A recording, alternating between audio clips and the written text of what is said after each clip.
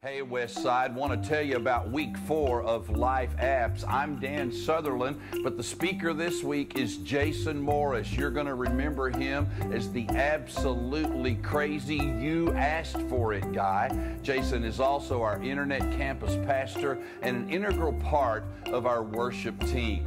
He's going to be continuing the series on LifeApps, where we're discovering that following Christ, while it's never easy, it really is a simple thing if you stick to the basics. Enjoy Crazy Jason and week number 4 of LifeApps. What's up, Westside? How's it going? Hey, it is awesome to be here. Special shout out to you guys at the Speedway campus watching this on the big screen, and an extra special shout out to you guys on small screens all around the world right now. We got Amelia joining us from Little Rock. We got Treg from Ohio, people from DeSoto, Lansing, Overland Park, all over the place.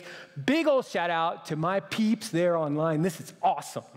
Okay, so we are in a series called LifeApps, and Brian Phipps introduced this whole series with this concept based upon the book of James. So if you got your Bibles, go ahead and break out James right now. We'll be in chapter 3. Or if you read your Bible on your phone, bring that out right now. And I'm just saying that so that anyone else seeing you pull out your phone doesn't think you're texting or something like that. Go ahead and take all that stuff out. Brian introduced this whole concept on the book of James, that God offers that heavenly wisdom that all of us need freely to everyone. Download it, use it. And then the second week, we heard from Matt Miller, who basically taught us how important it was for us to not just hear the words, not just read the words, but to actually apply it. And then last week, we heard from Casey about how we shouldn't prejudge people based upon their appearance, not even vampires. And if you missed it, download it and use it. Okay, today we're going to be in James chapter 3. And I was all pumped to do this message. And when Dan asked me, he said, "Hey, you want to preach?" I was like, yeah, this is going to be awesome. It's going to be great. He says, "I have no doubt." And then he said, we're going to be doing it on the book of James. I was like, great. James is an awesome book. It's very unique, actually, in the whole Bible, because James had the unique position to watch the Christ life being played out day after day after day more than anyone else, because James was Jesus' little half-brother. And so he saw things that the average guy just never gets to see. And James shows that. It's a very unique book, extremely practical. Love it. And then Dan said, okay, you've got chapter 3. And I was great. So I crack open James chapter 3. I look at verse 1, and it says, "Dear brothers and sisters, not many of you should become teachers in the church. For we who teach will be judged more strictly." Wow. And I was reminded by the responsibility of what I have to say. Because our words at the basic primal level have the ability to guide people's hearts. They have the ability to guide people's minds and the way that they think. And James 3 kind of unpacks that, kind of like the rudder of a ship. It has our words have an incredible power. And not just me. I mean, it's kind of obvious when you think of it in my particular case. Here I am talking, and for some reason, all of you guys are listening right now. And so obviously, I have the power to guide your thoughts in this moment. But honestly, every single one of us have that power. Because any one of you at this moment could just stand up, start yelling and screaming and saying, "I don't like Jason, I'm out of here," whatever. And, now I'm putting these thoughts in your head, right? But you probably would have never thought of that if I didn't say that. But if that were to happen, that would be the only thing you guys would remember from today. And for you guys online right now, all the stuff that's going on in chat, all the stuff you're saying, it's totally, they get a chance to say stuff like that all the time when you guys don't, which is a lot of fun. And everything we say, and not just the words that come out of our mouth have power, but today, much more than even in the time of James, which really the only way that they had to communicate was with your mouth. And if you were literate and had a little bit of money, then you could use the written word. Today, holy cow, there is a whole bunch of ways for us to communicate, right? I mean, not just talk. I mean, people don't even really talk anymore. Teens text 71% of the time and talk on the phone 29% of the time, according to the latest studies. We're texting, we're doing Facebook updates, we're tweeting, we're doing all these things, and it's really crazy because even businesses are starting to understand the power of words because they will pay people to monitor Facebook pages of people, to go look out on Twitter and stuff like that and make sure that people are talking right about their product or their service or whatever, because our words have an extreme amount of power. And our words stick around for a long, long time. You know, like the saying goes, what happens in Vegas stays on your friend's Facebook page forever. Here's what I want you to know. Number one, our words have power, which is precisely why when I was growing up, my parents constantly told me, watch what you say. And they understood this very well. In fact, they used this particular passage of scripture that said in Matthew that every one of us will give an account for every idle word that we speak, every single one, which is kind of crazy. And in my house, there were all kinds of taboos of things that we couldn't say. Like, you know, for most households, you know, they're like certain words are taboo. Like I couldn't, you know, of course, I couldn't cuss or anything like that, but we even went a step further than that in our particular household growing up because I wasn't even allowed to say euphemisms. And what that means is I wasn't allowed to say darn because it sounded too much like a cuss word, the other one that starts with D. You know what I'm saying? I wasn't allowed to say, oh my gosh, because that sounded like taking the Lord's name in vain. And if I were to actually take the Lord's name in vain, for example, I would get my tongue scrubbed with not just any soap, lava hand soap. So I could have that little extra reminder of that volcanic fire and brimstone in my mouth. And if perchance I copped an attitude to my mom, or I was too whiny or complaining, or decided to just have an attitude with my mouth and to talk back, I got my mouth filled with joy. Liquid dish soap. That's the way I grew up. And you would think that with all that stuff that happened in my household, that those were the things that I remembered the most about things that I said that affected other people. But it really wasn't that way. The things that I remember the most about my childhood are the things that people said to me, whether that be good or bad. And if you stop and think about it, probably when you think of your childhood and the way that you grew up, or even lately, the things that affect you the most are the things that people say to you or say about you. And it doesn't even have to be true. Isn't it weird how that affects us so much? Isn't it weird how we can stay up at night sometime with our head on the pillow and think to ourselves, why did she say that? Why does he think that? It is the power of words. Proverbs, the brother to the book of James in the Old Testament, Proverbs 18:21 says, the tongue can bring death or life. Those who love to talk will reap the consequences, whether that be good or bad. Reap the good consequences, reap the bad consequences. And James mirrors that same sentiment in James chapter 3, verses 9 and 10. It says, out of the same mouth come praise and cursing. My brothers and sisters, this should not be. What James is saying, what Proverbs is saying here, you have an incredible power right there in the words that you speak. They can be for good, they can be for bad. They can be for cursing, they can be for blessing. They can be for life, or they can be for death. It depends on you. It depends on how you use it. Now, there's been a ton of things where I can look back on my childhood and I can think of ways that people have marked me in a good way by the things that they've said.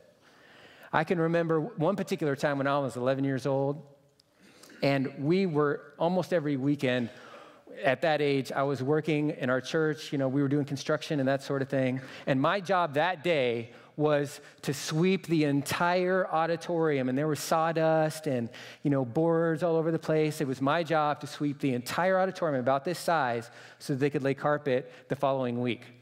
And I started on that hot summer day with no air conditioning. We all know what that feels like these days, right?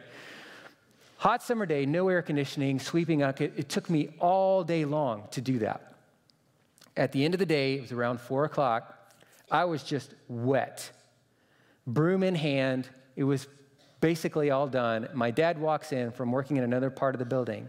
He walks in, and he looks around, and he says, "Wow, Jason, I am so proud of you." That affects me right here to this day. I'm so proud of you. You are a hard worker. You worked at this all day long. Nobody told you to keep on doing it. You just did it. Let's go to Dairy Queen. You can just get whatever you want.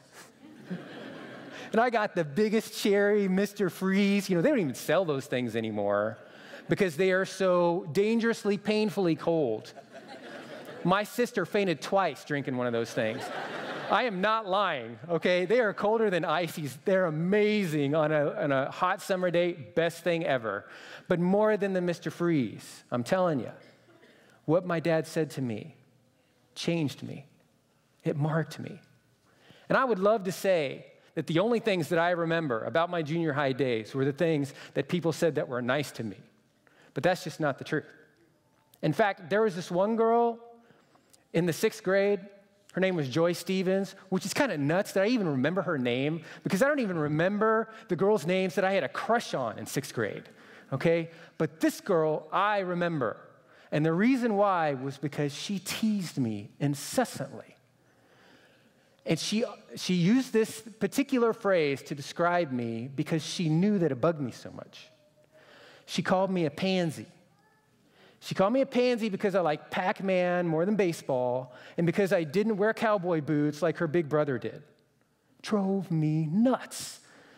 And, like growing up, my parents, if you can't say anything nice, don't say anything at all. Just shut your mouth, take it. And one particular day, she was sitting behind me in the school bus, and she called me a pansy, and something just snapped.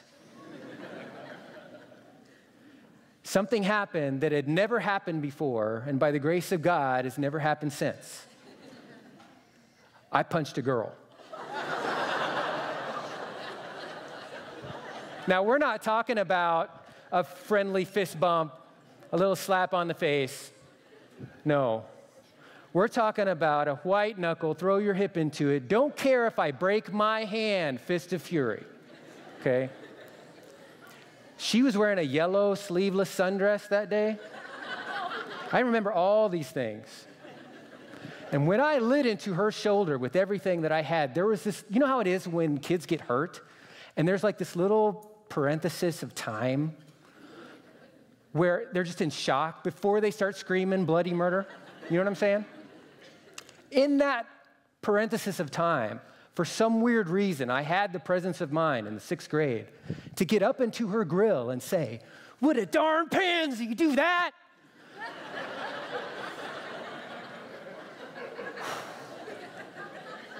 Half an hour later, I was in the principal's office wondering what had just happened. I learned something very important that day, something that I continue to learn and that I am beginning to, I think, understand, especially this past month after looking at this particular passage of Scripture. And here's what it is. Number 2, editing isn't enough. James 3:8 says, "No one can tame the tongue." And there's a reason for that. It's because sooner or later, you're going to have issues if all you do is edit the things you say, if all you do is filter what's coming out of your mouth.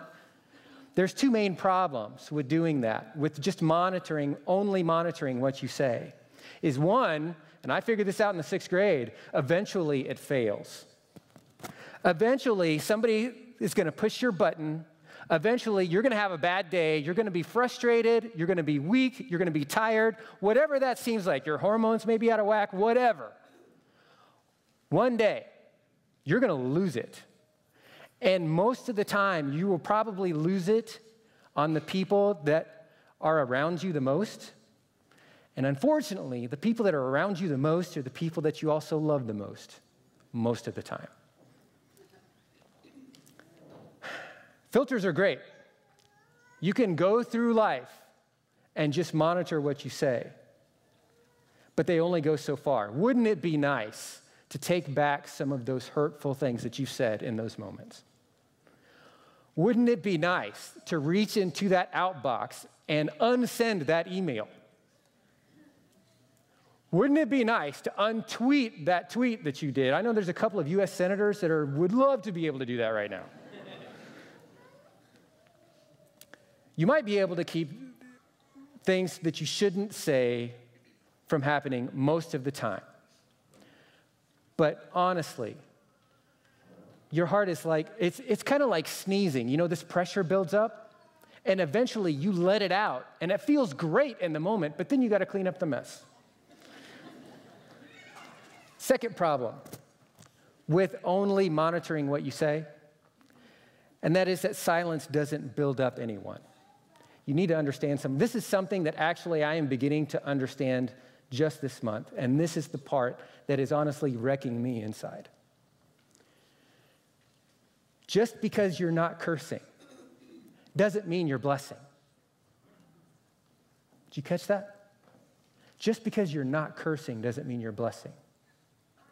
Sometimes when all you do, when you monitor what you say, if you can't say anything nice, don't say anything at all, really the only thing that you're able to add to the conversation is silence, and that's it.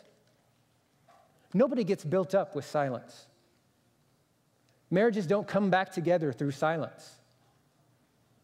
Relationships don't get fixed through silence.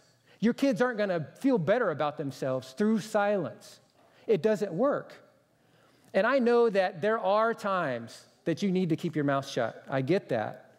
But we shouldn't just stop there. Because honestly, a lot of our relationships feel like an emotional minefield.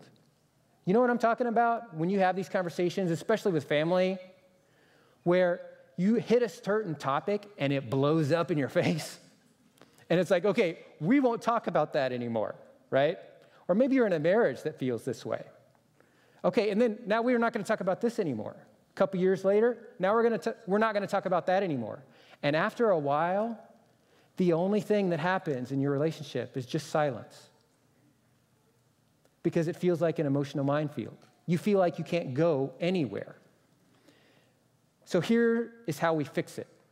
And this is the big idea for the message. Number 3, when it comes to your words, don't just zip it, flip it.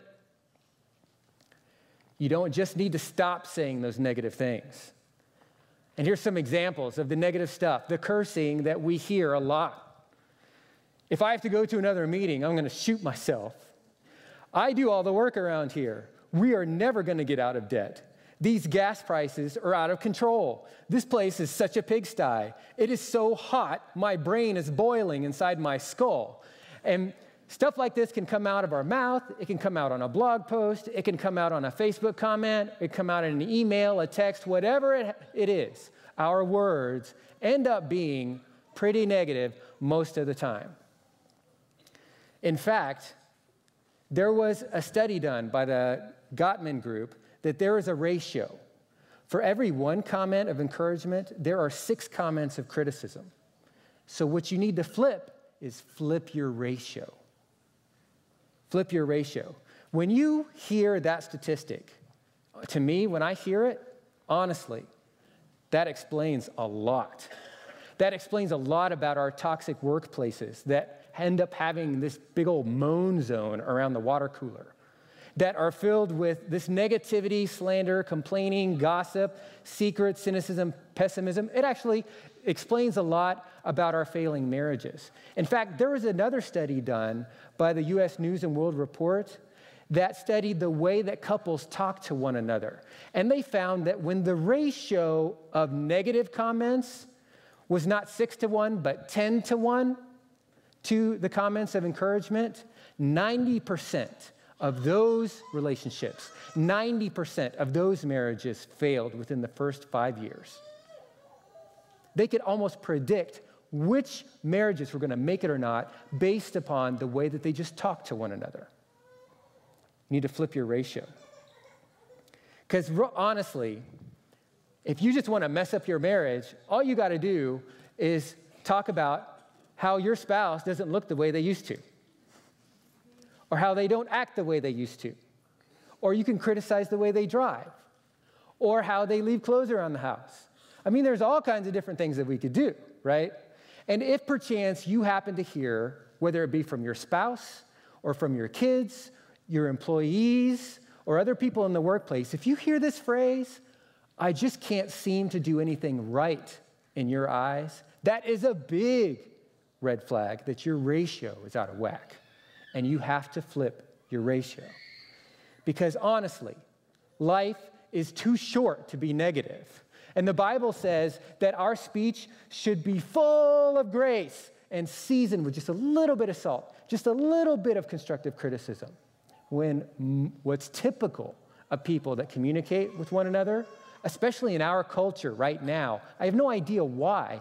Only in America can you have dozens of reality shows where people just criticize other people trying to do stuff. You know, honestly. Ephesians 4:29 says that no rotten talk should come from your mouth, but only what is good for the building up of someone in need, in order to give grace to those who hear.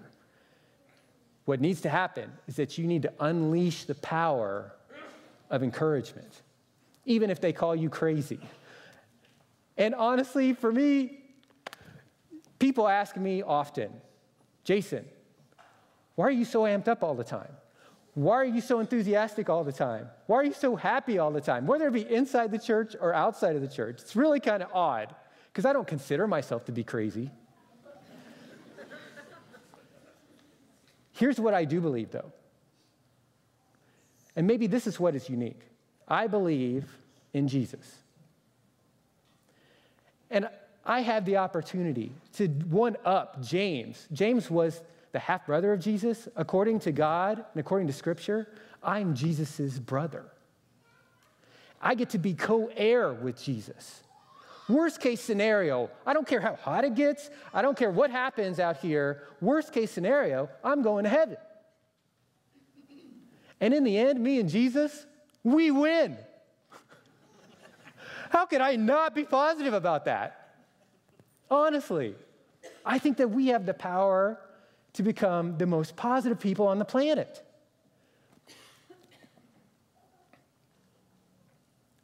Maybe that's tough for you to do. Maybe it is a little hard for you to be that positive. And I think what probably needs to happen is not that you need to flip your ratio, because you already know that's out of whack. You need to flip your focus. Because most of the time, we feel that our personal happiness or our lack of being able to be positive is dependent upon what happens outside of us rather than what happens inside of us. You need to analyze who you're talking to. Because it's not that you can't control your mouth when you're talking to that teenage kid who can't seem to navigate the parking lot of vehicular constipation that is I-35 North right now. The problem goes much deeper than that. The problem is not your boss, where you would never say to his face what you're feeling, but you'll share it with everyone around the water cooler. And it's probably much deeper than that.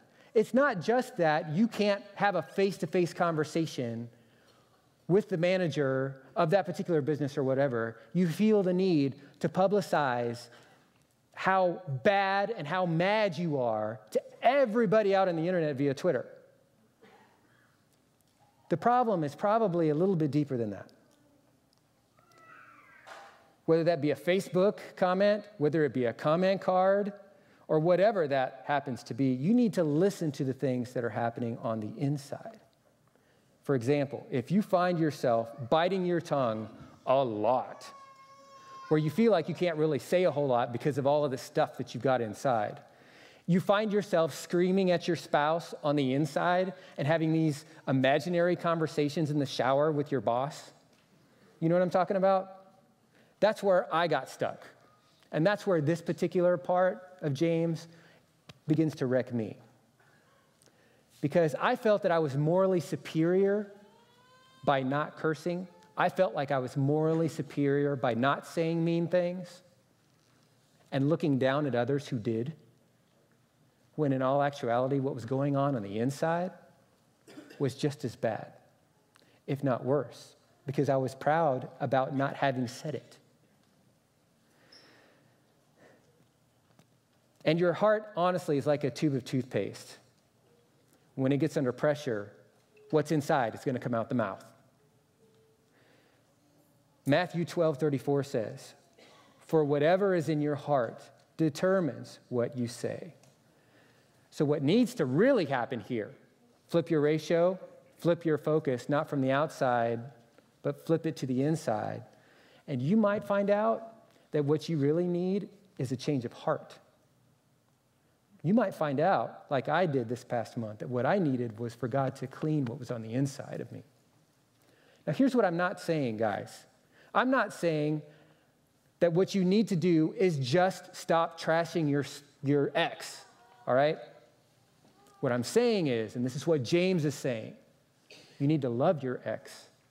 You need to forgive your ex to the point that your heart can be free from that pain. We're not talking about you just not griping and complaining about our elected officials right now, which, by the way, we've all collectively put into office.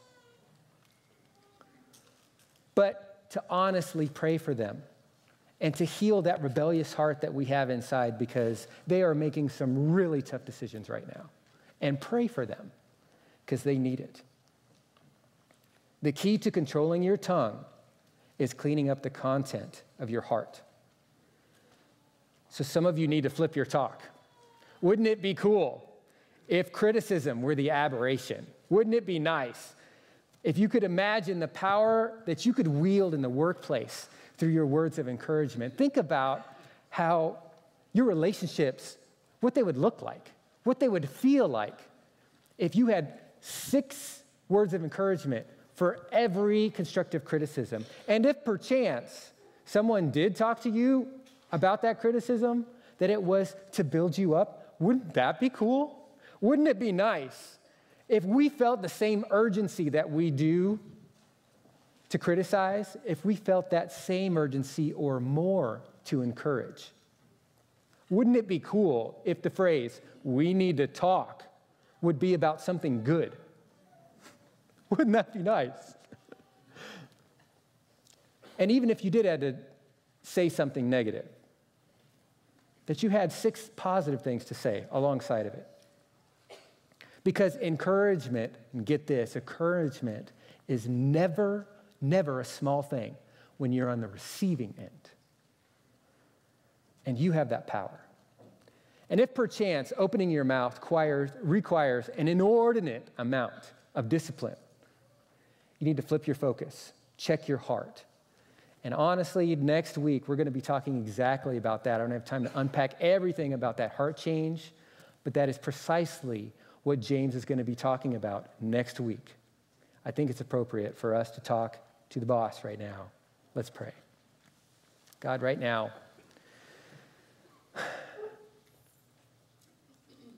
help us to understand the power of our words. Let us leave a legacy of people that have rubbed shoulders with us that can remember specific times of encouragement, specific times where we built them up. Let that be our legacy, Father. And God, help us to not just zip it, but flip it, to flip our ratio of encouragement to criticism. Flip our focus from thinking that it's all about everything that's happening around me to what's happening inside me. And God, if we need that heart change, make that change happen within us. Let the words of my mouth and the meditation of my heart be acceptable in your sight, O Lord. Let that be our prayer. In Jesus' name, amen.